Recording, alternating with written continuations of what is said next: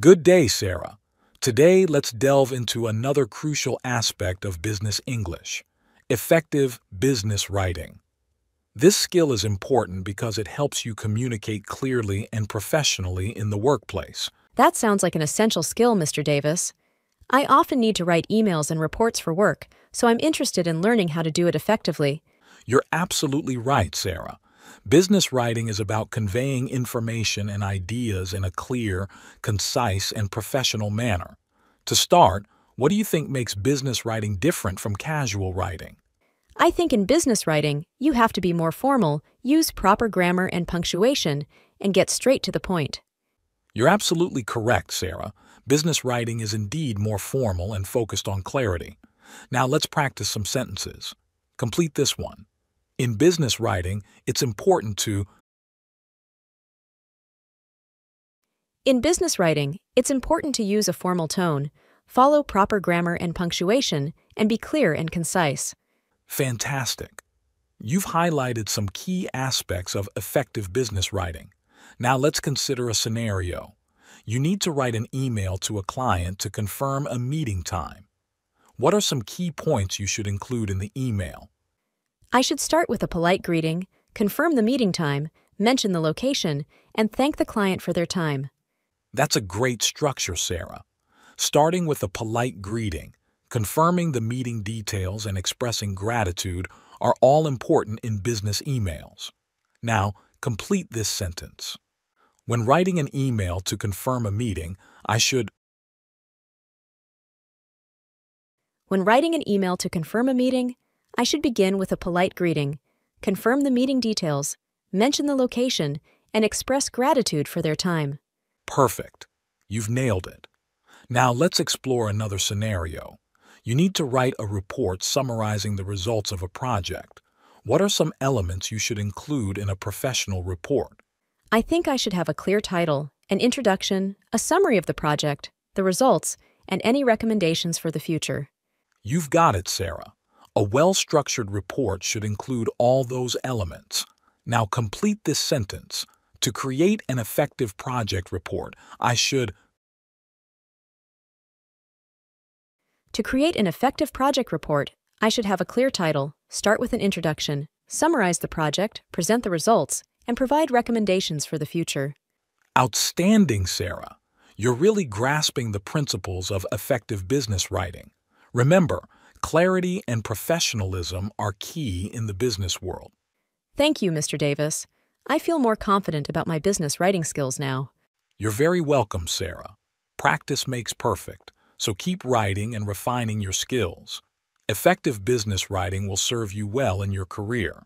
If you have more questions or want to explore other business topics, just let me know.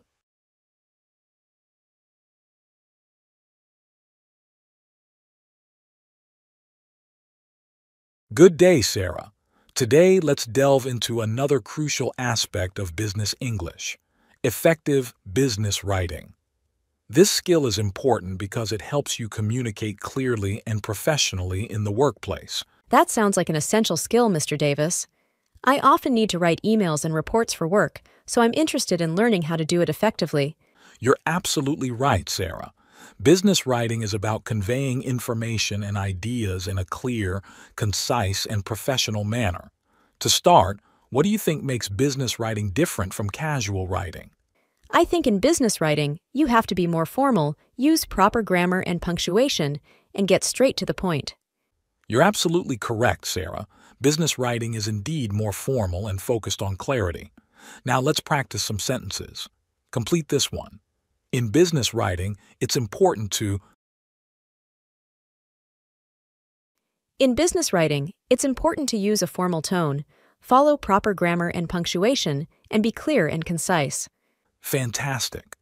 You've highlighted some key aspects of effective business writing. Now let's consider a scenario. You need to write an email to a client to confirm a meeting time. What are some key points you should include in the email?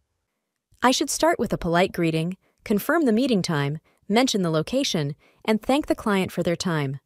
That's a great structure, Sarah. Starting with a polite greeting, confirming the meeting details, and expressing gratitude are all important in business emails. Now, complete this sentence.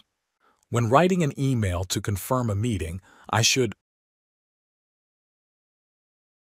When writing an email to confirm a meeting, I should begin with a polite greeting, confirm the meeting details, mention the location, and express gratitude for their time. Perfect. You've nailed it.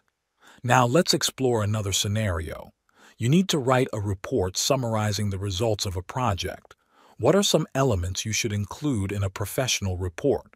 I think I should have a clear title, an introduction, a summary of the project, the results, and any recommendations for the future. You've got it, Sarah. A well-structured report should include all those elements. Now complete this sentence. To create an effective project report, I should To create an effective project report, I should have a clear title, start with an introduction, summarize the project, present the results, and provide recommendations for the future. Outstanding, Sarah. You're really grasping the principles of effective business writing. Remember, clarity and professionalism are key in the business world. Thank you, Mr. Davis. I feel more confident about my business writing skills now. You're very welcome, Sarah. Practice makes perfect, so keep writing and refining your skills. Effective business writing will serve you well in your career. If you have more questions or want to explore other business topics, just let me know.